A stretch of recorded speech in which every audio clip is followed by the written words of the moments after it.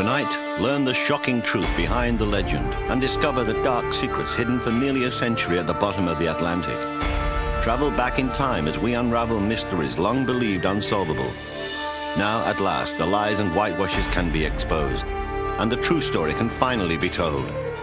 Join us for Titanic, Secrets Revealed.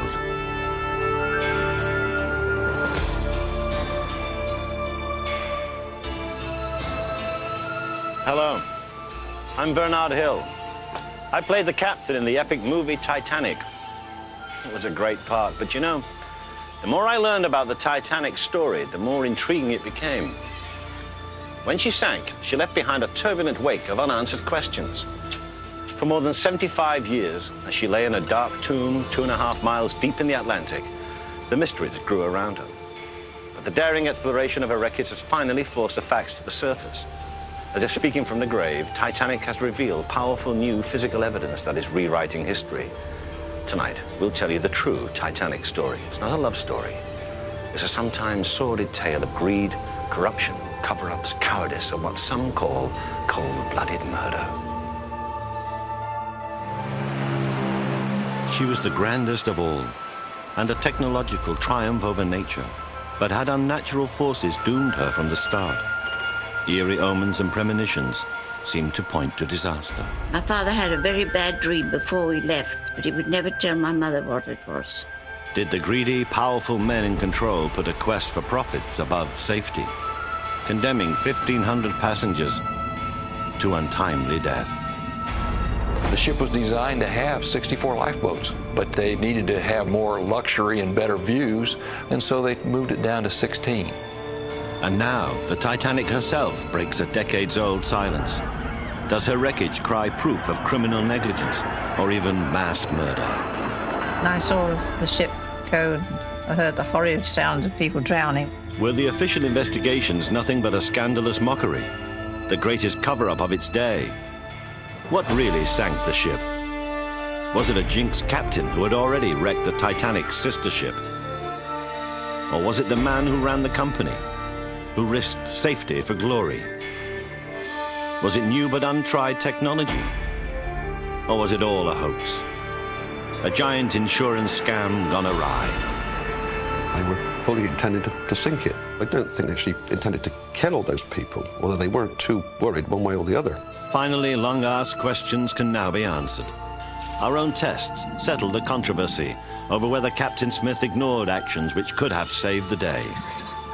By leaving the watertight doors open, maybe the ship would have survived longer. This is the Titanic story you haven't heard before. The true story, stripped of the mysteries, deceits, and cover-ups that have shrouded it for decades. This is the story the ship herself tells, as she finally reveals the surprising truth about her deepest, long-guarded secrets. The Titanic captivated the world from the start. In an age of bold new achievements, airplanes, automobiles, skyscrapers, nothing stood out more than the Titanic. She was not only the biggest ship ever built, she was unsinkable. We had tamed the ocean itself, or so we thought. That she would end her one and only voyage as a steel coffin on the bottom of the sea seemed impossible. But in 5 short days, Her Majesty would end, and her mystery would begin.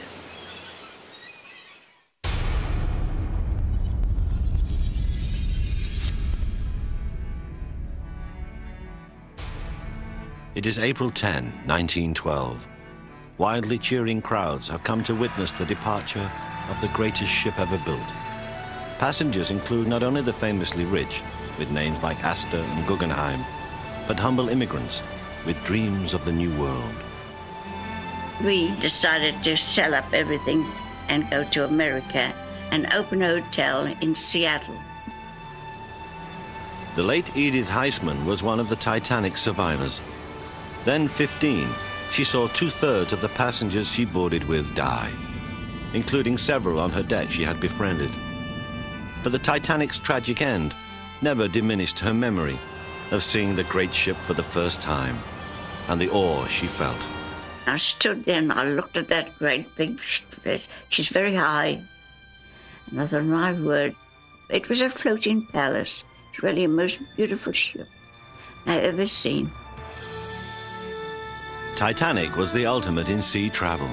She was bigger, set new levels of style, comfort, and elegance, and she was invincible. For years, we had crossed the ocean in all sorts of rickety-tickety wooden bathtubs. They went off to go from Spain to the New World. They might have a 50-50 chance of getting there, and they were going to have a really terrible several months doing it. By the turn of the century, the North Atlantic, once a graveyard of shipwrecks, had evolved dramatically. For cargo ships, it had become a superhighway of shipping lanes. For passenger liners, it was now a racetrack where the world's richest men gambled for glory and fortunes. The competition was fierce, but Bruce Ismay was even fiercer. Bruce Ismay was very desirous as the leader of the White Star Lines and the man who could make a lot of money out of the domination of these sea lines to succeed. With millions at stake, Ismay set in motion dramatic plans to rule the waves. In 1908, an army of Irish labourers began work on his ambitious vision. A revolutionary new generation of passenger ships. The biggest, most luxurious liners ever conceived. They'd be the weapon he needed to take the lion's share of passage between Europe and America. Within 2 years, the Olympic was launched. The biggest ship the world had ever seen. But it wasn't enough. Ismay wanted more. The shipyard now turned to building the vessel that would give it to him, the Titanic. It was very much a labor-intensive job. When you see the standards of workmanship, we always wondered how on earth they managed with the facilities, the limited facilities that they had compared with what we use nowadays. 14,000 men worked night and day to ready the ship for launch. By then, its fame had already grown so great that 100,000 people gathered to watch as it slid gracefully into the water. Among them was an enthralled young boy who later became a motion picture producer and turned his memories into the movie A Night to Remember. I was a little boy, 6 years old, and I looked up from the platform, this enormous ship way up above me, and then suddenly it started to slide away into the sea, and I felt that I was sliding backwards instead of the ship. I never forgot it. An extraordinary impression on me.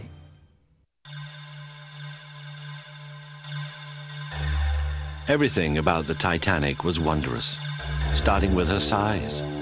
She was almost 900 feet long, about 4 city blocks, 220 feet high. Just one of her anchors weighed 15 tons. A fortune was spent on her posh and elegant interior, though some think that money might have been better spent elsewhere.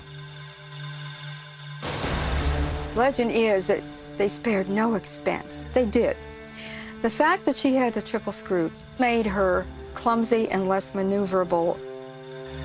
Smaller, faster liners of the day used 4 propellers, or screws. But Titanic, in what was thought to be a technological advance, was built with a new 3-propeller configuration. Unfortunately, this new technology had a hidden flaw, which would prove to play a major role in the Titanic's disaster. It made the massive ship hard to stop and slow to turn. But to adoring passengers like the young Eva Hart, the ship was magnificent. I can see the Titanic if I close my eyes very clearly. For the late Eva Hart, like hundreds of others, fate, in the form of a labor dispute, was to change forever the course of her life. We were booked in a ship called the Philadelphia. And there was a coal strike and she didn't sail. And we were transferred to the Titanic, which everyone thought was a wonderful piece of luck. It wasn't luck. It was a brilliant coup by Bruce Ismay. As the coal strike began shutting down competing liners, Ismay called his fleet into port and bet everything on one ship, his new Titanic. There was a real shortage of coal, and a number of steamships were docked, and their passengers were transferred to the Titanic and also their coal. Now, to reach America, there was only one ticket. One ship with enough coal to make it. And bookings were brisk.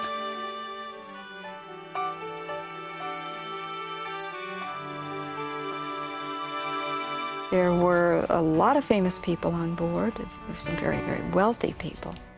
The first-class passenger list was a roll call of the rich and famous. The Titanic's lavish upper decks were the place to be seen, a playground for the powerful, who weren't above some scandalous behavior. Millionaire mining czar Benjamin Guggenheim flaunted his mistress on the way home to his wife. The wealthiest passenger, John Jacob Astor, was traveling with his pregnant 19-year-old bride. Astor also brought along a friend, Margaret Molly Brown, a brash Denver gold millionairess who was fighting her way up the social ladder. She hadn't sought out going aboard the Titanic. It was just the ship that was available, and her friends, the Astors, said, "Oh, come along, it's going to be lots of fun." I guess anybody who is anybody was going to go on that ship. But far below the elite first-class deck, way down by the cargo holds, the melting pot was steaming. More than half of the Titanic's passengers were housed in third class, in the crowded quarters known as steerage. Third class was the dirty little secret of the passenger trade. Mostly immigrants, they were barred from the first and second class decks, out of sight, out of mind. But more than half the profits came from steerage. Steerage was pretty much the bread and butter for the White Star Line, the third-class passengers, because you've got, the most number of people taking up the least amount of space. It's very important to everybody to realize that the Titanic was truly a floating Ellis Island. A ticket to a new life? Only $35. About $650 today. A startling contrast to first-class fares of $3,300, or $60,000 in modern currency. American millionaire George Vanderbilt and his wife could easily afford the tickets, but they canceled by telephone the day before departure, after his mother had bad feelings about the trip. What people claimed were omens or premonitions of doom had dogged the Titanic from the start.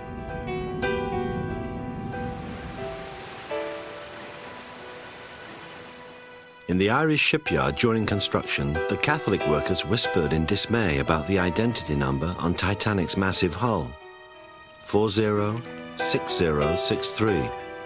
Its upside-down reflection on the water looked like the words, "No Pope." Was the ship unholy? At least one passenger boarding on departure day sensed an ill destiny. I knew that there was this something in the air about it because my mother was so terribly upset.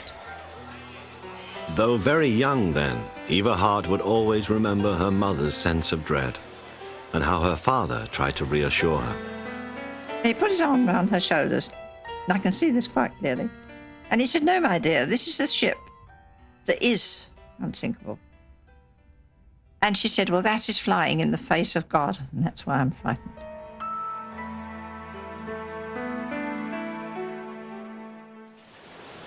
The most astonishing premonition of all is a novel which seems to forewarn of the disaster 10 years before the Titanic was even built. It's called Futility, written in 1898 by Morgan Robertson. In it, a colossal new ship named the Titan is on its maiden voyage from England to New York in April when it strikes an iceberg and sinks in almost the exact spot where the Titanic would go down 14 years later. The Titan's dimensions, top speed, number of lifeboats and passengers aboard are strikingly identical to the Titanic's. Futility even predicts correctly which side of the ship the iceberg will strike. When we come back, prelude to the great ship's disaster. The fatal voyage begins with fire and ends with ice. On Titanic, Secrets Revealed. High noon, departure time. The Titanic steamed away as tens of thousands gaily cheered her on, unaware of the near disaster they were about to witness. The ship's captain, Edward J. Smith, playing to the approving audience, ordered up more power from the engine room. Too much power, many believe. The Titanic tore through the harbor, creating a dangerous suction from her mammoth propellers. Only minutes into her maiden voyage, and Captain Smith had already put her in peril. A docked liner, the New York, was sucked in by the Titanic's wake. The mooring lines snapped like kite string, and she was immediately drawn into a crash course with the Titanic.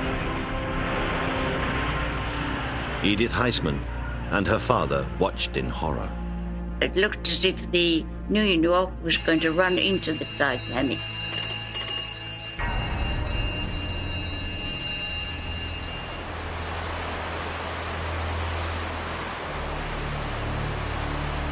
And my father turned around and said, "That's a bad omen." At the last possible moment, the engines of the Titanic blew a surge of water that pushed the New York away, narrowly avoiding an embarrassing and costly collision. Smith's boss, Bruce Ismay, was not amused. This was more than just a close call. It was an ominous case of déjà vu. Only 7 months earlier, in a similar incident, the Titanic's sister ship, Olympic, had collided with a British Navy cruiser, the HMS Hawke, causing massive damage to both ships. Found at fault by a government inquiry, Captain Smith. Yet Ismay still put him at the helm of the Titanic. Smith certainly looked right for the role. He looked like Noah to me. He had a white beard and an extremely good reputation with both the company and with his officers and crew. Passengers liked him very much. He seemed to fulfill all the august presence that the role of a captain demanded on the North Atlantic. This was to be Smith's final voyage before he retired, and he was hoping for a smooth trip. But below decks, deep in the belly of the great ship, the fuse of a powder keg had already been lit, in coal bunker number 5. Some spark occurred, whatever, coal rubbing against itself, and just some spontaneous combustion, and it began smoldering. And it was discovered about the time the ship sailed, and it may have been smoldering for days at that point. We don't really know. It took stokers 3 back-breaking days to empty the bulkhead and put the fire out. Captain Smith ordered the ship designer, Thomas Andrews, to inspect the damage. He feared the intense heat might have weakened the steel and compromised the watertight bulkheads. No one but the crew knew of a fire on board. Strolling passengers enjoyed the voyage of their lives.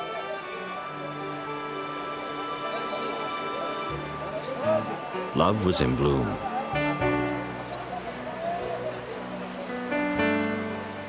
As the sun sank for the last time on the great ship, the passengers indulged themselves in the opulent dining rooms.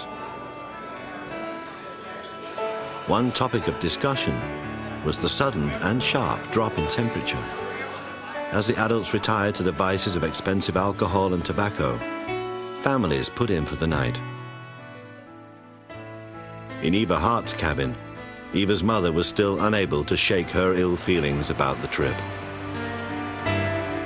At 10 p.m., Crow's Nest lookouts Frederick Fleet and Reginald Lee came on watch under miserable conditions. It was a dark, moonless night, and the ocean was absolutely still, making details on the horizon difficult to see. The temperature had fallen to 31 degrees, but it was worse up in the Crow's Nest, where the men struggled to see with a wind chill that made it nearly 0 degrees. After forwarding to the bridge the first radio warnings of ice, the Marconi wireless operators came within range of the mainland. Now swamped by passenger messages, their paying customers, they hardly noticed when more transmissions warned them of ice dead ahead. Many of the messages never made it to the bridge. Captain Smith hands one ice warning to his boss, Bruce Ismay. Then, unexpectedly, Titanic extends her southwesterly course and increases speed. Why? Who was really in charge, Smith or Ismay? Was he, in fact, a kind of super captain? Was he egging on Commodore Smith? Who was in control when the ship approached the ice fields at a dangerously high speed? One survivor put the blame squarely on Ismay. The witness heard him telling Captain Smith that he wanted the ship to make a faster crossing than the Olympic, her sister ship, had made the previous year on her maiden voyage. He wanted each of these ships to be better than the last. Titanic never had a chance to beat the Olympic's record. She would not survive the night. It may be that too much was being asked of Captain Smith. Was it his job to get passengers safely to New York? or to generate publicity for Ismay and White Star. The claim that Titanic was unsinkable wasn't just a publicity ploy. The ship had a revolutionary design. The lower levels were partitioned into watertight compartments, as you can see here on our precise scale model. If one of them was punctured, the water would only fill that compartment. It wouldn't flood the entire ship and sink it. It's a great idea, in theory. The flaw is that if enough compartments were punctured, the ship will still sink. 11:30, Sunday night, April 14th. Most of the ship had retired for the evening. Passengers Edith Heisman and Eva Hart were sleeping. In the smoking lounge, a card game simmered. In the Marconi room, communications with the mainland continued non-stop, while ice warnings from other ships remained undelivered to the bridge. Lookouts Fleet and Lee were struggling to see anything on the dark and bitterly cold night. At the helm, Officer Murdoch had his orders. He was to hold the Titanic's speed at a breakneck 22.5 knots in waters so perilous that some other ships had stopped for the night.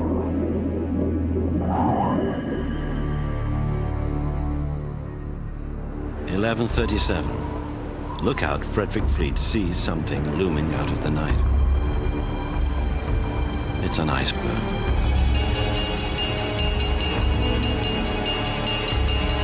First Officer Murdoch wasted no time in taking evasive action. He reversed the engines and ordered the rudder to turn hard to port. Unfortunately, the new triple screw configuration combined with an undersized rudder made the ship slow to turn without forward power. The crew watched in horror as the starboard side of the ship scraped the iceberg with the massive power of its own momentum.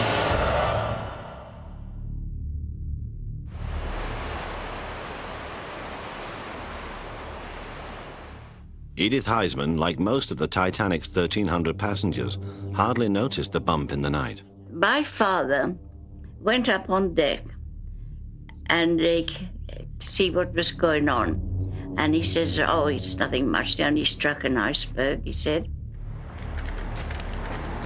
Within moments, Captain Smith was on the bridge and attempted emergency action. Exactly what remains a mystery. Smith tried maneuvering his vessel, and we don't know what he did. Was he trying to pull backwards to lessen the amount of water coming in? Was he trying to remaneuver in some way? It's not clear what he was up to. Smith again called for ship designer Thomas Andrews to assess the damage.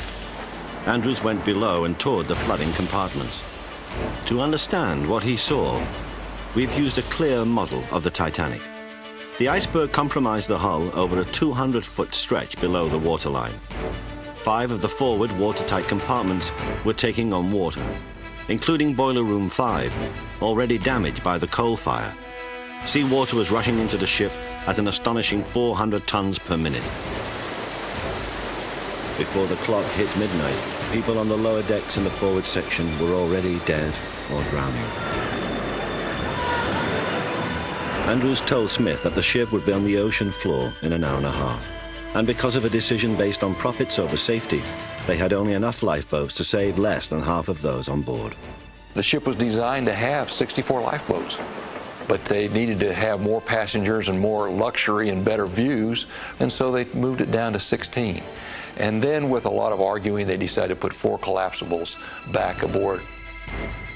Ismay's dream was crumbling. 2,200 people had been snared by his vanity and greed. Just after midnight, disbelieving first-class passengers were awakened and told to don their life jackets and report to the boat deck. Many still doubted they were in actual danger. 12:10. Captain Smith told the wireless operators to send out a distress signal to all ships. The Frankfurt, a passing German tanker, responded first. But the Frankfurt used a competing wireless system, and the Titanic's operators, who still didn't believe their ship was going down, weren't going to ask for help from competitors. The German operator got back from Titanic's wireless operator, YAAF, which was code for You are a fool. Keep out. 12:25. The ship had less than 2 hours left. In a bitter irony, the first lifeboats were launched at the insistence of Bruce Ismay. 12:45. The wireless operators finally heard from a friendly ship, the Carpathia, which used a Marconi system. She was 58 miles away, and it would take her 4 hours to reach them. The Titanic would be lost by then. But other help appeared to be closer at hand. I was standing on deck speaking to my father. I turned around and I said to him, "Look at the lights over there. It's another ship. Next minute the lights are out." Several crewmen also saw the ship. Captain Smith ordered white flares fired every 5 minutes. The other ship in the area was the Californian. Her captain, Stanley Lord, had cut his engines because of treacherous ice fields. Lord's radio man had also shut down for the night. The Californian could see a ship that apparently was sending up rockets, but in their mind, the ship was steaming away from them. The white signal at sea can literally mean keep away from me. I can't maneuver out of your way. And in fact, seamanship manuals specifically said to a watch officer, if you don't understand the signal, it's best to keep clear of the ship.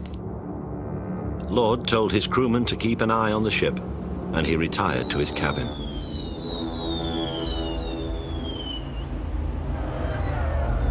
There were lights on and music playing and people around. But my father made straight for a lifeboat and said, "Now stay here and don't let anybody move you." Edith's father acted instinctively. Most passengers had no idea of the urgency of the moment, unless they were unlucky enough to be down on the lower decks. Hundreds of immigrants housed in the lower levels up front scrambled to escape the flooding. But the iron gates that prevented them from rubbing elbows with the other classes had them in a death trap. Among the frantic steerage passengers are Minnie Coates and her 2 children. Basically, she ended up lost and at a locked door and couldn't find her way up to the boat deck at all. But Minnie had an advantage. She spoke English. Hundreds in third class did not. She grabbed the first crewman she could find. He was able to not only direct her how to get up to the boat deck, but found a life jacket for her, and I think even gave her his own, and told her, "Well, there, now you will remember me." She never saw the crewman again. Next, the final countdown. For Titanic, the maiden voyage was ending. For her passengers, the terror had just begun. To believe that this was serious. It was, after all, the unsinkable Titanic. But once they did, they quickly realized their problem wasn't being on the sinking ship. It was how to get off. Just over 1,100 lifeboat seats for more than 2,200 people. First-class women and children were given priority, and women and children of all classes went before men. During the chaos, many people would be separated from their loved ones. My father turned around and said to me, took us there, he was smoking a cigar, and he says, "I'll see you in New York," he told my mother. We never saw him again. By the time most of the lifeboats were in the water, those left on board now knew for certain where the Titanic was taking them, and it wasn't to the New World. Suddenly, Titanic's bow nosedived further into the sea. It's believed Bulkhead 5, damaged by the coal fire, had given way.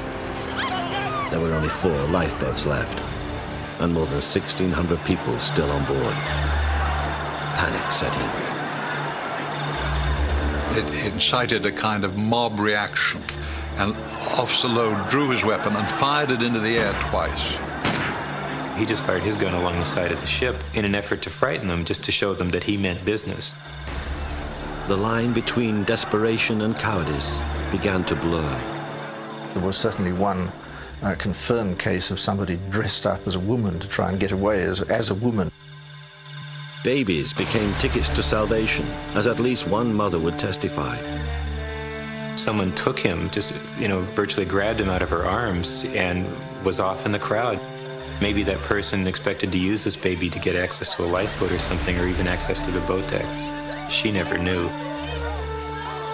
2 a.m. The ship would be gone in 20 minutes. Her stern began rising out of the water as the forward A deck sank below, sending 33,000 tons of water crashing into the ship.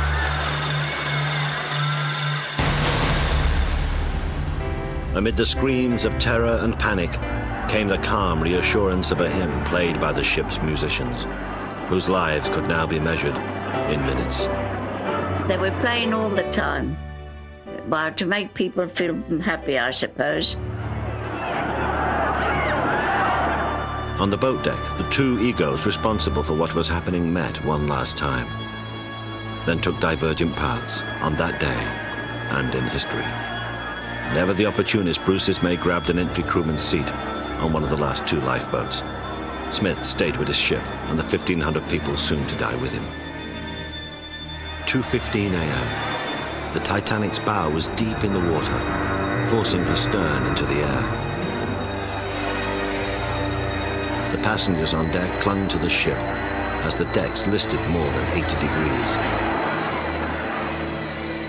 The stern of the Titanic became a perch for over 1,000 unfortunate souls.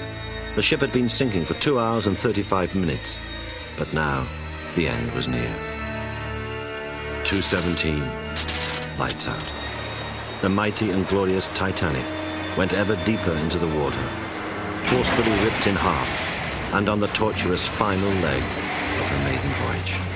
As she got down to the boilers, there was a terrible explosion, and the screams of the people was terrible. One man had readied himself at the end the only way he knew how. The ship's baker, Charles Joffin. He consumed an entire bottle of whiskey. Then he clambered up the deck wearing his life jacket as the decks were sloping, and he reached the stern. He sat on the poop railing with his arm around the flagstaff. And as the ship went down, he rode it down like an elevator and reached the water and stepped off. His head didn't even get wet.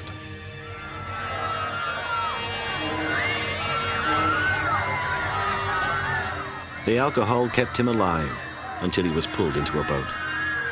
Most in the water were not so lucky.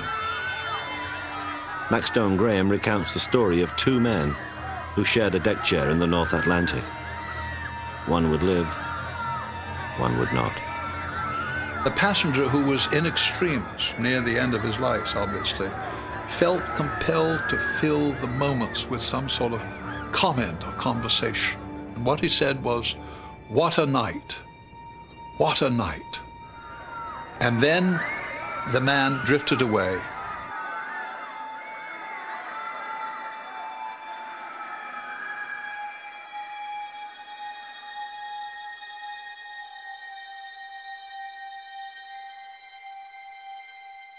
Many looked death in the face quite courageously. Benjamin Guggenheim and his butler changed from life jackets to formal evening clothes and said that at least they'd go out like gentlemen.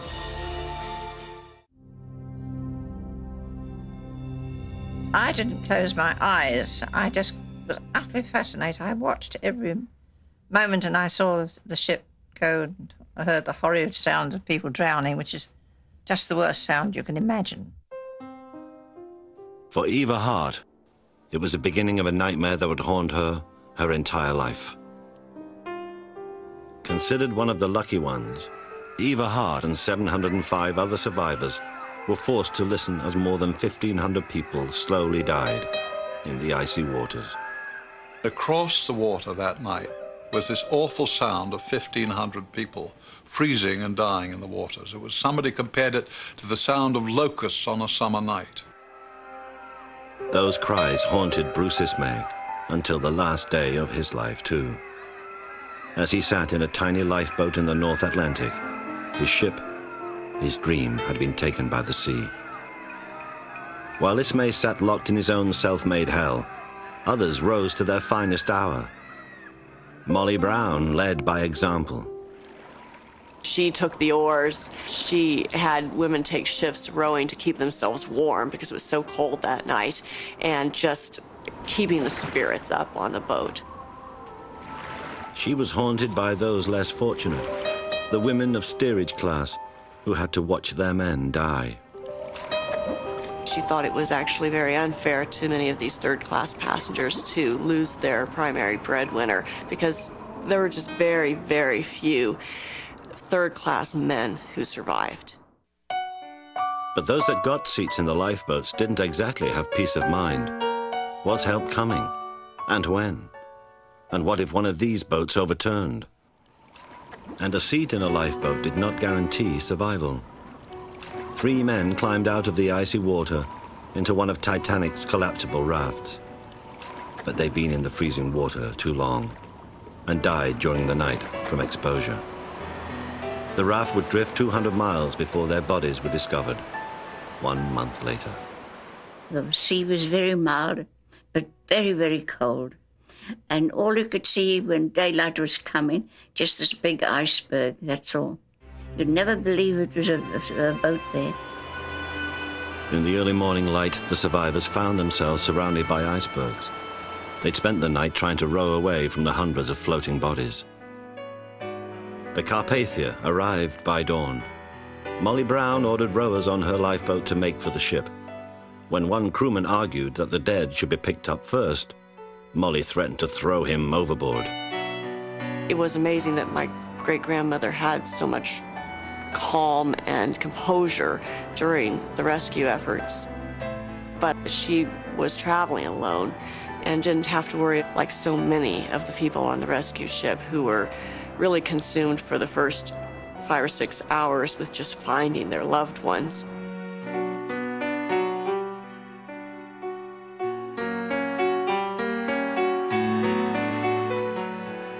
In the chaos and confusion of the night, most children were separated from their mothers.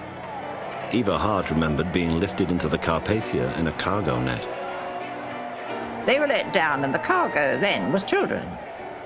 And you couldn't put them in the nets without they were in something, because our little legs and feet would have gone through the mesh, because the mesh is quite huge. And that was the terrifying thing, to be swung above the ocean. I was absolutely terrified. As for the woman whose baby was ripped from her arms during the evacuation, while despondent and grieving on board Carpathia, she heard a child screaming. The voice was her son's. She hears him crying and she recognizes the cries, but this person won't give him back to her. They even got the captain involved. He proved that he was her son because she could identify a birthmark that he had, and of course when they peeled off his shirt or whatever, there it was. But losses far outnumbered reunions. Edmund and Michael Navratil, ages 2 and 3, had been kidnapped by their father from their mother, who had custody. He boarded Titanic under the assumed name Hoffman. He put his sons, handed them over to the people in the lifeboat and said, please take care of my boys. And he went on to his death. The kids arrived in New York City and no one was there to meet these Hoffman children. No one knew who they were, and they became known as the orphans of the Titanic. The boys were eventually identified and returned to their mother in France. More than 80 years later, the elder son discovered his father's grave in Halifax, Nova Scotia. He put his hand on his father's gravestone, and he looked back almost ashen-faced, and in French said, you know, I remember. As a child, my father used to sing a lullaby, a Chopin etude to my brother and I every night before we went to bed. And when I put my hand on my father's gravestone, I can hear the angels singing that same lullaby.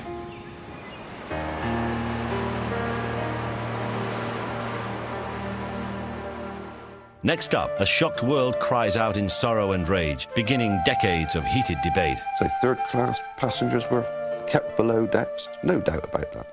Titanic's carnage shocked the world. It was not only the greatest loss of life in maritime history, but many of its victims were famous. It was as if a plane full of Hollywood stars had crashed today. And the biggest question was, who was to blame? But the answer was lost in a haze of politics, and the evidence now lay at the bottom of the sea. Reports of the sinking reached a stunned and disbelieving public by newspaper the next morning. In cities, electrified crowds jammed the sidewalks, jostling for each new special edition. For all people knew, it had just rammed into an iceberg head-on and just crippled, and people thrown out of their bunks and this mad scramble for lifeboats or something. And so there was a great deal of speculation. People didn't realize how dramatic and how slow the whole sinking was. Early accounts that all aboard were safe generated an outpouring of relief. But the mood quickly darkened as news of the astonishing death toll trickled in. Since there would be no eyewitness accounts until the Carpathia arrived in New York with the survivors, the tabloid press went wild. For lack of facts, rumors were rampant, and most of them made their way into the papers. Now all of a sudden you get all these stories about people being shot like dogs on the deck of the Titanic. It was in some ways very typical of journalism of the day, but it was certainly sensational and far from the truth in many, many cases. Yet the truth was sometimes far more macabre than rumor. There were now hundreds of bodies floating in the most heavily traveled sea lane in the world. The grim task of recovering them fell to the Mackay Bennett, chartered by White Star. With a hold full of ice, huge stacks of coffins, and a crew of undertakers and embalmers, the death ship began fishing the corpses from the sea. One of the first they found was a 2-year-old boy, whose body gave up the secrets of how most died. They hadn't drowned. They may have frozen to death or just suffocated because they hadn't been able to breathe. The water was definitely below freezing, and it's like taking a really cold shower. You just don't take a deep breath. And so you never draw air into your lungs. You only draw it into your throat and back out again. More than 300 bodies were found, some so decomposed they were hastily buried at sea. The rest were quickly embalmed and packed in ice. In between corpses, the crew hauled aboard other remains, floating debris from the ship itself, grisly souvenirs of the lost Titanic. They would pick up not only bodies, they would pick up pieces of paneling or deck chairs or things that continued to come gouting up from the wreck. Even on the rescue ship, the hunger for Titanic mementos had begun. On board the Carpathia, people were already screwing the names Titanic off all the lifeboats. While the Mackay Bennett saw to the victims, the survivors reached New York. The Carpathia was met by an emotionally charged crowd, split between joyous reunions and woeful grieving. It was only then that the fate of all those aboard was known. Though his 19-year-old bride survived, John Jacob Astor was dead, as was Benjamin Guggenheim, who did indeed go out in style. Also lost were Isidor Straus, founder of Macy's, and his wife, Ida. As a woman, Ida was offered a seat on a lifeboat, but declined. She said, "No, I've stayed with my husband throughout my life, and I'll continue." So she was a very gallant woman who decided to go down with her husband rather than be separated from him. Captain Smith, last seen on the bridge of his dying ship, was dead. He had made no attempt to escape. The captain's death was starkly contrasted by the most notable name to survive, Bruce Ismay. While surviving crewmen like watchman Frederick Fleet and radio operator Harold Bride came home as heroes, Ismay found only hostility. That he survived in place of another was widely seen as an act of cowardice, and he was pounded by the press. He was a ruined man for life. He was ostracized by everybody. And the Americans particularly thought that he was symbolic of the White Star Line's indifference to tragedy by the fact that he had saved his life and so many men were lost. 2 official inquiries into the disaster were launched, one in the US, another in England. Rumors of a cover-up began at once. The massive loss of life was quickly blamed on the lack of lifeboats, but White Star deflected blame by showing that, in fact, the Titanic exceeded the number called for by regulations. A shocking disregard for emergency procedures could not be so easily refuted. There was no evacuation plan, and after testimony painted the lifeboat launching as confused, it was learned that Captain Smith had ignored even the most basic safety preparations. The Titanic had never had a lifeboat drill, and so people weren't sure exactly what to do and where to go. So it was very disorganized. In the end, the inquiries were attacked as whitewashes, when their final reports acquitted White Star of blame. The British hearing in particular was questionable. The Board of Trade, of course, had certified the Titanic as being seaworthy, and then the Board of Trade is the one that conducts the inquiry into her loss. Well, you know, it's the old phrase about putting Dracula in charge of a blood bank. You can't do that. If White Star had been found liable, it would have bankrupted them and been disastrous for the British liner trade, already threatened by German competition. There were reports of witnesses being bribed, and some testimony was simply ignored, such as accounts that the ship broke apart as it sank. The Board of Trade inquiry, of course, didn't want to admit that it broke in two when it went down. And so they made the determination, after all these witnesses had said they'd seen the ship break in two, they made the announcement that no, the ship did not break in two. Despite ignoring ice warnings and pushing the Titanic at high speed through dangerous seas, Captain Smith emerged as a courageous hero who went down with his ship. The man scapegoated as the villain was the Californian's Captain Lord, who ironically brought his ship safely home. But Lord was scathingly condemned for disregarding the Titanic's flares. Although called as a witness in the inquiries, he had no opportunity to defend himself. All in all, it was a pretty sorry occasion, but poor Lord lived with that for the rest of his life. The real stain of whitewash became evident when the British inquiry, while clearing White Star of negligence and thereby protecting them from massive liability claims, went on to recommend sweeping safety changes throughout the industry based on the very deficiencies that had led to the Titanic disaster. Among them, enough lifeboats for all, mandatory safety drills, and reduced speed in ice fields. It was small comfort to the families of the victims, but the tragedy did result in some good. I think it heightened the awareness of ship owners and legislators that we can't take anything for granted, that we can't call anything unsinkable anymore. The grieving families of the dead received shabby treatment from White Star. More than 600 claims were filed in the US and hundreds more in Britain, but the no-fault findings undermined the claims. The Ryan case, the estate recovered £100 for the death of their son, who was a crew member aboard the vessel. He was earning £2 a week and was the only support of his father. That represented 1 full year's salary. Little known at the time, Bruce Ismay, who saved himself, took pains to comfort the family of one who died, Ernest Freeman. He quietly paid for a tombstone and helped Freeman's family financially for a number of years. One survivor did manage to turn tragedy into triumph. Molly Brown, a lifelong social climber and publicity seeker, converted her lifeboat heroism into legend.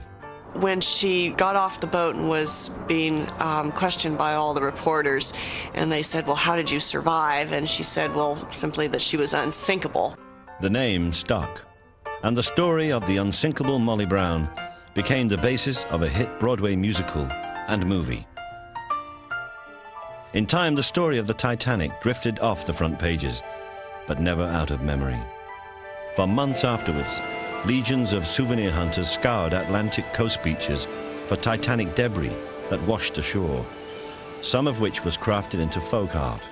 Well, a beautiful chess table was made by a carpenter out of a piece of wood that was recovered from the Titanic. There's a beautiful picture frame also in this wreckwood art style that is well known all across the Maritimes of Canada.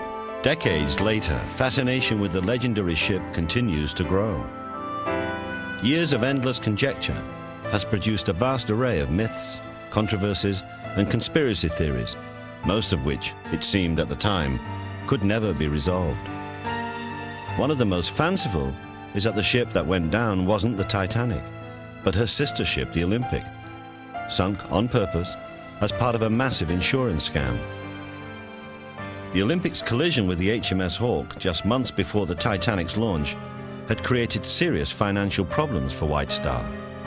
The Olympic was so badly damaged where the Hawke had crashed into her on the starboard quarter. Quite possibly her back was broken, in which case she was economically a write-off. Gardner claims White Star switched the identities of the ships before the Titanic was completed. The Olympic, disguised as the Titanic, was then sunk and an insurance claim collected. The Olympic was scrapped in the 30s, and Titanic seemed forever lost. So the truth was impossible to find, until now. By the 1980s, we finally conquered the ocean's depths. Titanic had come within our reach. The problem now was, where was she? The Titanic lay at a depth of such crushing pressure, she was long thought to be out of reach forever. But by the 1960s, deep-sea exploration was making huge leaps. And within 2 decades, man had reached depths far beyond Titanic's. It didn't take long for the new technology to be turned to the famous lost ship. Her resting spot was the biggest mystery of all, and finding it would be a difficult and dangerous challenge. But the allure of the great ship and the hope of unmasking the secret she guarded was so powerful it inspired one of the sea's greatest races. It was the Mount Everest of this deep ocean business, and whoever found the Titanic obviously had more of the right stuff than the other people that didn't find the Titanic. The first to take up the challenge was a flamboyant Texas oil millionaire named Jack Grimm, who had already spent fortunes searching for the Loch Ness Monster, Bigfoot, and Noah's Ark. In 1981, Cadillac Jack, as he was known, opened his wallet again and set off in quest of the sea's holy grail, the wreck of the Titanic. But after 2 expeditions and millions of dollars, he came up empty. Only later would he find out how close he had been. In 1985, another team entered the race. For 50 days, they towed a robotic video camera along the bottom, but saw nothing. Days away from giving up, a faint image suddenly appeared on the screen. It was indistinct, but something was there. As they maneuvered the camera closer, Ralph White was one of the first to know what they'd found. The first object we saw where we knew we had the Titanic was one of the 27 distinct boilers on the bottom, and within an hour we had found the major portions of the wreck. The emotion was just unbelievable. After all this time, we had found probably the most famous shipwreck since the Ark. The pictures sent back were mesmerizing. The wreck, lit against a backdrop of infinite black, was a deep-sea apparition of still astounding grace. The ship had been found in a tiny overlooked corner of Jack Grimm's original search quadrant. 12,500 feet deep, about 350 miles off the coast of Newfoundland. As the expedition team watched in fascination, their robotic explorers soon revealed the first of the ship's many secrets. On the night of her demise, she hadn't slid easily into the sea. Confirming eyewitness accounts that the ship broke apart, she was discovered in 2 massive pieces, almost 2,000 feet apart. This irrefutable new evidence was further proof that the British Inquiry's search for truth was questionable.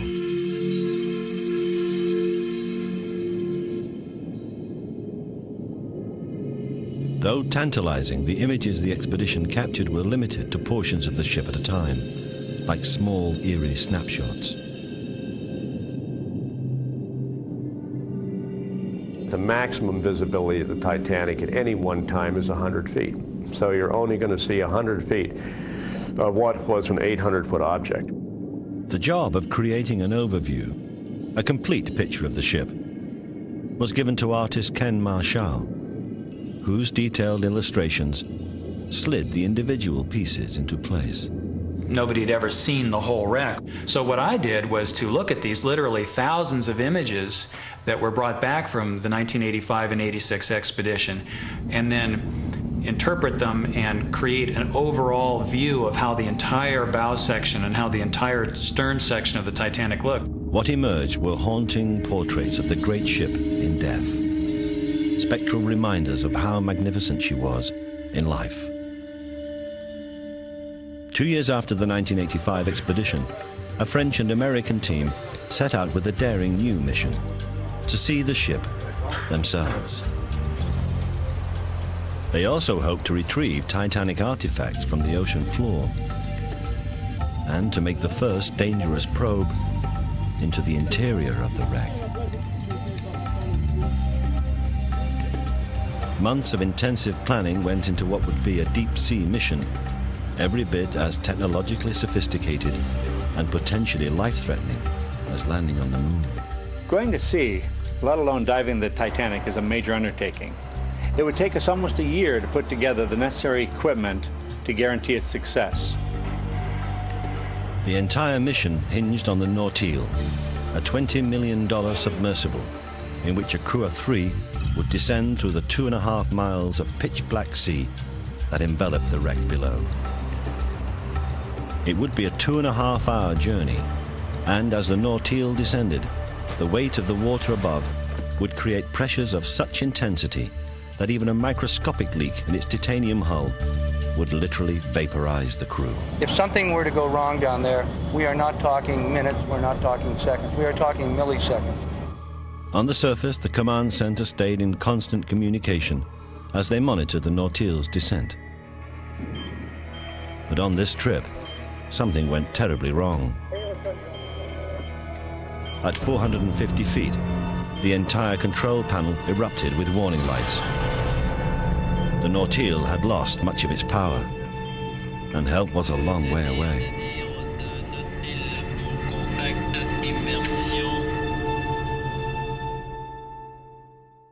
As if she had not already taken enough lives, Titanic threatens to claim even more. The crew of the submersible Nautil, on their way to explore the wreck, now faces a life-threatening emergency at 450 feet, well beyond the reach of help from above.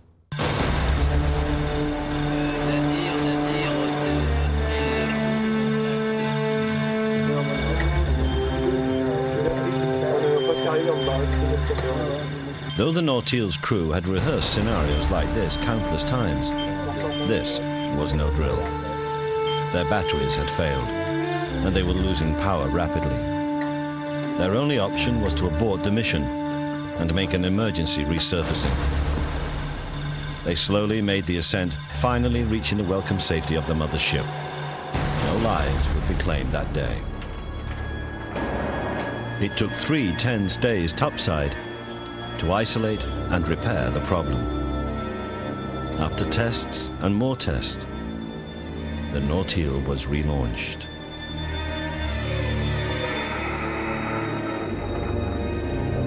At 12,500 feet, the Nautil reached the sea floor. The crew powered up its thrusters and turned on its lights for the first time. As they cautiously edged towards where the hidden ship should be, they anxiously peered into the darkness ahead. I remember looking through the port into total blackness, and then all of a sudden, shadows started to take shape, and there was form in the blackness, and we came up right on the bow of the Titanic, the classic shot of the Titanic. It was a powerful moment. Theirs were the first eyes to take in the Titanic in 75 years. But as the lights swept the wreckage, they made an astonishing discovery, one that only added to the mysteries. When we discovered the wreck of the Titanic, one of the things that we noticed was a hole in the starboard side. The gaping 30-foot hole was high above the iceberg's reach. If the ship's collision with the iceberg didn't tear open this hole, what did? Had there been an explosion after impact, as some believed? One of the legends of the Titanic is that there was a fire that was smoldering in a coal bunker, and that running into the iceberg just made that worse, and that this really caused the problem. But with first-hand investigation, the explosion theory, like so many others, was soon put to rest. In further investigation, this hole was found to be a structural crack that occurred when the bow impacted the bottom and the ship kind of flexed. This was a weak part of the ship, and it pulled the hull out and opened up this hole. Though the crew wanted to explore deeper into the Titanic, they could not do it themselves. Penetrating the hull of the Titanic itself is far too dangerous to let a manned submersible crew do. So once again, a robotic explorer would have to become their seeing eye. The Nautile was outfitted with a remote-operated vehicle, or ROV. Small and highly maneuverable, the ROV could slip through narrow spaces the Nautile could not. Remotely controlled by the crew through an umbilical cord, the ROV fed back pictures from a specially designed camera. Their high-tech explorer slowly took them into the very heart of the ship, into a lost world, unseen since the Titanic's plunge below the waves. The crew sat spellbound as the ROV glided down the ship's grand staircase, once a promenade for the richest and most powerful people of the day. The inside, while still damaged, was not damaged as much as everybody thought it was. There were still paint on wood. A lot of the things on the inside are in remarkable state of preservation as compared to the same items on the outside of the ship. As they traveled ever deeper into the vast interior of the submerged ship, each turn of the underwater camera added new information to the Titanic's true story. Eyewitness accounts by a number of survivors claimed that third-class passengers were prevented from reaching the lifeboats as the Titanic sank, and that some were locked below decks, virtual prisoners doomed to drown. So third-class passengers were kept below decks? No doubt about that. I mean, we've even got an officer that was guarding a passageway. His orders are to guard the passage, stop third-class passengers getting on deck. Though the claims had been denied, the ROV was about to lay bare the dark truth. It found the crucial iron gates still locked. The passengers behind these bars had been condemned to death. This would have been the easiest evacuation route for the third-class steerage passengers to make it to the boat deck. The only other escape route for the desperate steerage passengers would have been through the nearby No. 2 cargo hold. But the Nautile's roving electronic eye had yet another terrible revelation. The No. 2 cargo hold was also sealed shut by iron bars. With no escape available, hundreds of third-class passengers were already dead as others on the upper levels reached the lifeboats. All three lower steerage decks in the forward section of the ship were completely filled with water before the first lifeboat was even lowered. As the exploration of the interior continued, the ROV was guided down through a broken skylight into what had been the Marconi room. Yeah, what's that? With its now disintegrating equipment, this was the site where ice warnings went unheeded, and the first offer of assistance was ignored. But the biggest secret about the Titanic's disastrous death was still not known. What were the wounds that sank the unsinkable ship? It had always been assumed that the injuries that did her in were massive. But when the Nautile's crew tried to inspect the damage, it was concealed. That part of the hull was buried out of reach in 60 feet of mud. It took sonar imaging finally to reveal the surprising truth. The extent of actual damage was minimal, dispelling the Board of Inquiry's findings of massive ruptures. The expedition finally determined that the Titanic didn't sink as a result of a long 300-foot gash, but it was several small holes that were punched along as the iceberg bounced along the side of the ship. As the Titanic scraped the iceberg, a number of the hull's steel plates buckled, popping rivets that opened more plates along her side. They were small tears, but they were just too many, spanning too great a distance for the ship to stay afloat. There was still a final question to answer, and the Nautile next moved half a mile away to inspect the wreckage of the stern. The crew was looking to resolve the most outrageous of all Titanic myths, that the identities of the Olympic and Titanic had been switched in a mammoth insurance fraud. As they cautiously navigated the Nautile toward the ship's giant propeller, the truth was finally revealed.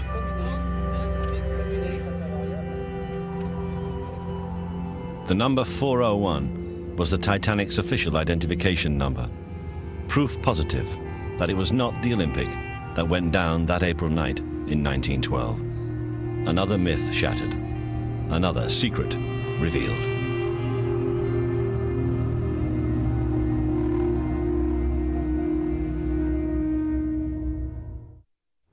But the Nautil has come for more than just secrets. She's come for sunken treasure, priceless Titanic relics thrown from the ship during its violent descent. Coming up, the submersible crew struggles to pick up delicate artifacts. Later, we piece together clues about the lost lives and lost loves of the Titanic's passengers. Strewn in a wide swath around the Titanic are thousands of artifacts, personal belongings, furniture, china from the dining rooms. Nautil will try to collect them and take them to the surface. Nothing like it had ever been done at that depth, and it will be one of the most complicated and dangerous salvage jobs in history.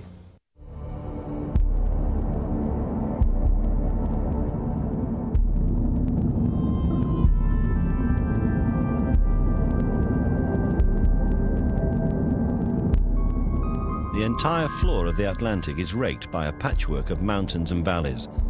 But as fortune would have it, the Titanic sank in an unusually flat area. As she plunged into the abyss, she expelled huge clouds of debris that followed her down and now lie spread out around her in a 2 square mile area. It was basically like sitting on a Kmart parking lot. The bow was upright, and you have the debris field. You've got the baggage, and you've got the bedding, and you've got the cook pots and the wine bottles. Something that puts that very huge ship on a very human scale. To recover the Titanic's long-lost treasures, the Nautil used 2 highly sophisticated hydraulic arms. They were so flexible and surprisingly maneuverable, almost nothing is beyond their grasp. The most difficult thing that a submersible crew member has to learn and master is the control of one of these mammoth hydraulic arms. We can pick up an egg, or we can crush a piece of steel. That's how powerful they are, or how gentle they are. The crew first charted the expansive debris field, examining and cataloging even the tiniest artifacts. When we were doing the artifact recovery, the most important thing was the selection of the artifact. We have to figure out if we can recover it with any marginal degree of safety. Each one had a unique way of recovery, but the most important thing was to recover it without damage. Finally, they began to collect the selected pieces. It was a slow, painstaking process, sometimes taking several hours to retrieve just one artifact. But even the most fragile items were recovered, like this delicate plate, picked up with a small suction cup attached to one of the arms. Once lifted, the plate was gently moved into a recovery basket, which protected it from powerful currents that could tear it loose on the journey back to the surface.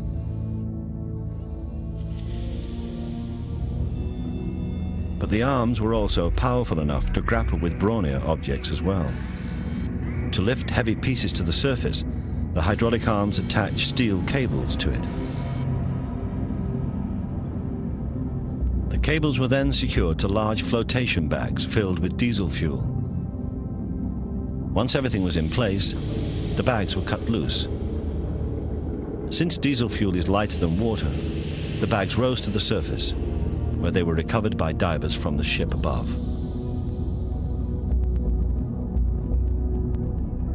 When brought to the surface, this innocent-looking piece of mechanical equipment would lead to renewed speculation about Captain Smith's final orders to his engine room. One of the more interesting things that we found in exploring the wreck of the Titanic is we recovered quite a few engine telegraphs. This is the instrument that's used from the bridge to relay the engine settings to the engine room. Of the ones that were recovered and the ones that we have seen still on the bottom, one unique phenomenon. We know from the testimony of the officers on the bridge that they put the engine telegraph into all stop. But the return from the engine room was slow ahead. Was the discrepancy mechanical failure? Were the men in the engine room already dead when the order arrived? or running for their lives? Was Captain Smith trying to outmaneuver disaster? The answers are not yet known, but perhaps as more clues are brought to the light of day, the explanation will emerge. Almost 5,000 separate items have been taken back from the sea. Individually, they may not say much, but like words in a sentence, when put together in the right order, they sometimes tell spellbinding stories. Woven into Titanic's cloak of dark mysteries are the loose threads of the dead. While some of the victims were famous, most were not. And for years, little was known about many of them. But now, with the recovery of thousands of personal effects, some of the lost stories of the dead will never be forgotten again.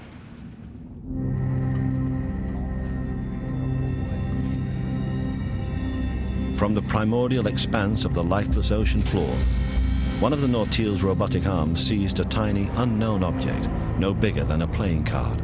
Grab it from the other side, Max. Like the other relics here, it seemed a miracle that it had withstood the corrosive forces of time and sea. Maybe with the shovel is better. What do you think, PH? No. I think it's good with it. But it was at the surface that the fragile object faced the most serious danger. After 75 years at 4,000 meters below, it's quite fantastic, isn't it? In some cases, exposure to the air alone can trigger instant deterioration, and a priceless piece of history might be lost forever. This would have been a great loss. The tiny item is only a simple leather wallet, but it's part of an heroic story about the courageous act of the man whose identity the wallet still holds. When one of the boats became tangled and Captain Smith desperately said, "Is there anyone that knows anything about seamanship?" Major Pouchon put up his hand and said, "I'm a yachtsman. I might be able to help you." In a moment, a hero was born. The Major, a middle-aged passenger, volunteered to risk his life in order to save others. He said, "I want you to crawl down this rope because it's tangled and that lifeboat is going to tip over with those women and children if we don't untangle the bind and the ropes going down." And when he did, the boat settled very abruptly down into the ocean. Thanks to the Major's selfless bravery, the lines were untangled and all aboard survived the night, including the Major, who, while tumbling into the boat, saw his wallet go tumbling into the sea. Who could have dreamed it would one day be recovered? But not only did the Major's wallet survive nearly a century in the harsh underwater environment, miraculously, so did its contents. The business cards that you see here were all intact after that time at the bottom. How is it possible that leather, paper, and other delicate items spread around the seafloor have survived at all? Ironically, the answer is found in the water. At that depth, two pervasive elements of corrosion are lacking: light and oxygen. In that ghostly place, time seems to stand still. Some of the personal belongings brought up from the past reveal forgotten stories of love and loss. I've watched people stand and cry in front of some of these objects. One of them is a bracelet with the name Amy engraved in diamonds. Was Amy a granddaughter and a grandparent was bringing that gift home? Was Amy a lover of someone who was going to get that on the return trip? Or was Amy a passenger that maybe had a nickname Amy and actually wore that bracelet as they went up the grand staircase for dinner? A read of the passenger list revealed that there was an Amy on board. Miss Amy Elise Standing, age 24. But who was she? No one knows who Amy was, but knowing that a human being had such an intimate connection to that bracelet really evokes great emotion. Whoever Amy was, she was dear to someone's heart. Each one of the thousands of artifacts surrounding the Titanic wreck had a story to tell. But many remained unknown. The tale behind one item in particular still baffles researchers. When the recovery crews in the North Atlantic were recovering artifacts on the bottom of the ocean, they came across a trunk. What should have been a simple identification became an unsolved riddle. The owner of the case was found to be a native of Buffalo, New York, named Howard Irwin. But Howard Irwin never sailed on the Titanic, at least under that name. Howard Irwin wasn't aboard the Titanic. There was no record on any manifest. But researchers found that at the very same time the Titanic set sail, Howard Irwin of Buffalo vanished, never to be seen again by family or friends. Was he a stowaway, or was he hiding his identity? Was Howard Irwin a gambler traveling under an assumed name to play as a card shark with the first class rich and famous? Or was Howard Irwin a man who disappeared somewhere in the world and they shipped his trunk back to America? Although Howard's true identity and fate remain a mystery, his love life is an open book for all to read. It's very interesting because in the bottom of that case was a clarinet and a piccolo, and also an incredible stack of love letters. One of the great letters, as you read through this packet, says, "Dear Howie, you don't have to learn how to play the clarinet. I'll love you just the same." Were these lovers ever reunited? Or were the letters their last worldly exchange? The answer vanished that terrible night so long ago. It has been said that how can you give the most respect to those who gave their lives? And the answer always comes up. You can honor their memory and you can tell their tale.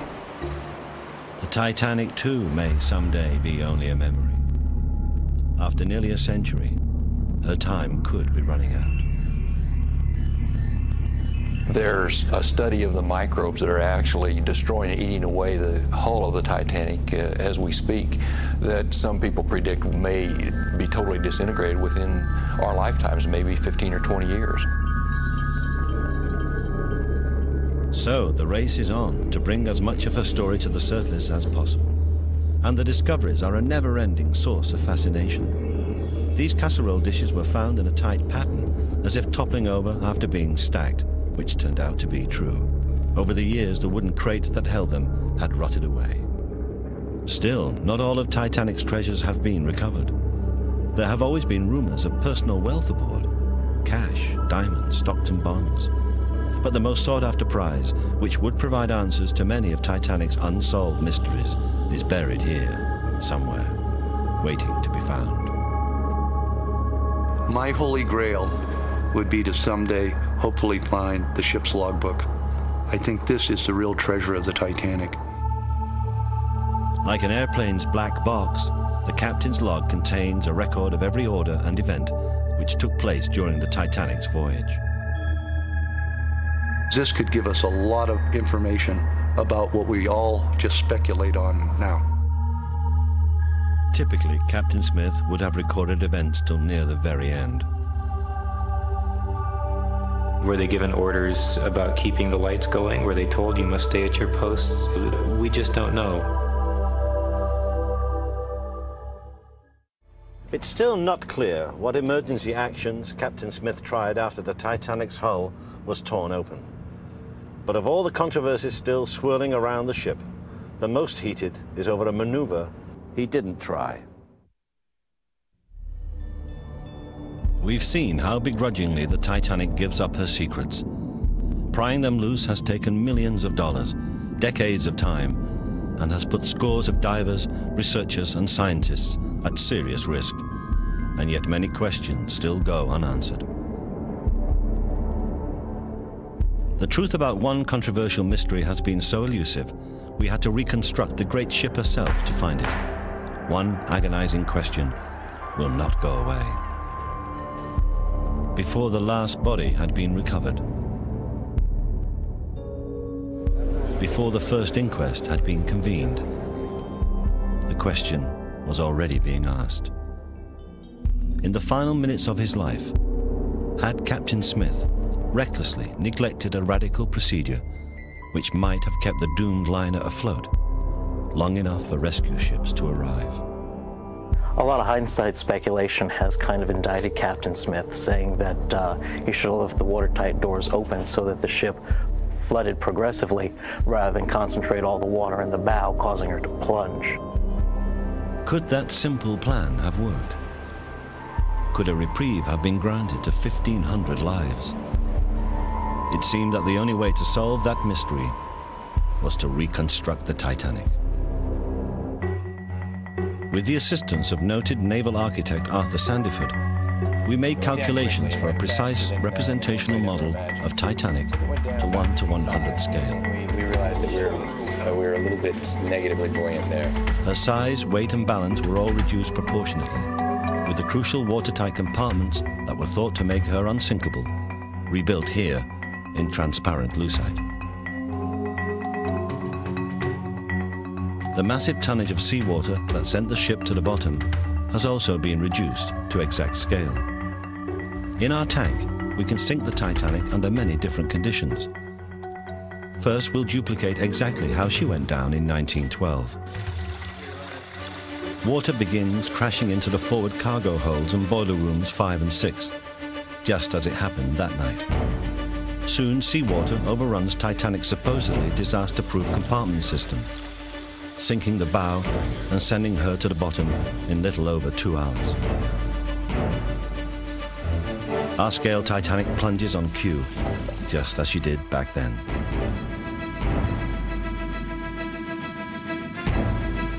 Now, we'll track the events as they might have occurred. If Captain Smith had opened all of the watertight doors, some experts maintain that Titanic would have stayed afloat 2 hours longer, and Carpathia could have saved the 1,500 lives. During this experiment, we will track the progress of Carpathia, the loading of the lifeboats, and the flooding of Titanic. If Smith had opened the watertight doors back up, water would have surged into the after parts of the ship. Now this means that the ship wouldn't have taken that big plunge by the bow like she did.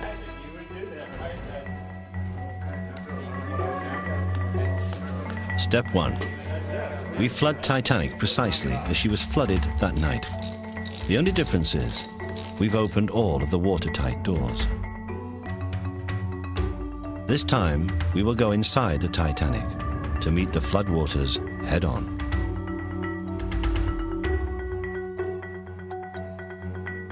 Titanic strikes the iceberg at 11:40 p.m.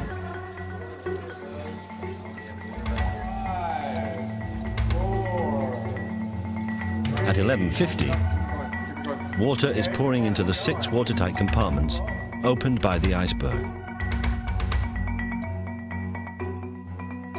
Water floods into the ship just as before, but in this experiment, it is free to flow the length of the ship. It's now 12:20 a.m. The first lifeboat is readied. Water is exploding into Titanic's hull at 350 tons a minute. But with the doors now open, the ship is sinking more evenly. Did Titanic's crew make a tragic mistake by ignoring this option? A lot of people were hoping that by leaving the watertight doors open, maybe the ship would have survived long enough for the Carpathia to arrive on the scene and save everybody. 12:40 a.m. Carpathia has picked up the distress signal and begins to cover the 58 miles towards Titanic's position. Over 20,000 tons of water are pulling the Titanic lower, but she's still level. Suddenly, seawater engulfs the last boiler, killing power. Below decks, fleeing passengers stumble through coffin-like darkness. Chaos comes 90 minutes early to a desperate ship. It's 1:30. Carpathia is still 40 miles away. On the Titanic, 14 lifeboats are already away, but the hundreds left on deck now eye the 6 remaining boats and hope for the arrival of help. In our tank, the ship's bow remains above water, and she is much more level than in the real sinking. Will help arrive in time. If so, it's proof that Captain Smith is guilty of the gravest oversight in maritime history. 1:40. Suddenly our model begins to roll over as the thousands of tons of water inside her shift. The remaining lifeboats cannot be launched at this angle. When water flows into a ship unchecked, the center of gravity goes up and she takes on a big list. By 1:45, the darkened Titanic is dangerously unstable as the floodwaters, now out of control, slam her into a helpless list. Heavy lists make it very difficult to launch lifeboats. So instead of the relatively calm sinking that we saw actually happen in 1912, we would have wound up with a ship in the dark for over an hour with a heavy list, panic, possibly stampedes on the lifeboats. It would have been a catastrophe. At 1:47, it happens. Our Titanic model rolls suddenly, capsizing with nearly 40,000 tons of water raging bow to stern. The model ship has sunk a full 33 minutes earlier than Titanic really did. And delays in loading lifeboats on a darkened ship surely would have cost valuable time, costing many more lives. The Carpathia is still more than 30 miles away. Help will be even longer in arriving for those in the water. If Smith had left the watertight doors open, contrary to his instructions, contrary to his training, the loss of life would have been catastrophic. It wouldn't just been the Titanic, it would have been the Poseidon. History will forever condemn Captain Smith for the mistakes which doomed the Titanic. But partial vindication may lie at the bottom of our test tank. It is finally apparent that the Titanic's fate was sealed by the iceberg, and nothing within the captain's power could have saved his ship or the souls aboard her. There's never been a ship like the Titanic, famous in life, legendary in death. After nearly a century, there are hundreds of thousands of Titanic fans worldwide obsessed with buying the memorabilia, joining the clubs, and of course, making James Cameron's epic Titanic movie the biggest moneymaker of all time. As you've seen tonight, the Titanic is gradually parting with her secrets, but it will take many more harrowing dives to learn the whole truth, maybe enough to fill another century. But for now, you can see many of the precious Titanic artifacts in exhibits around the world, presented by RMS Titanic Incorporated, the company recovering them. They preserve the memory of those who died, with dignity and respect. I'm Bernard Hill. Thanks for watching.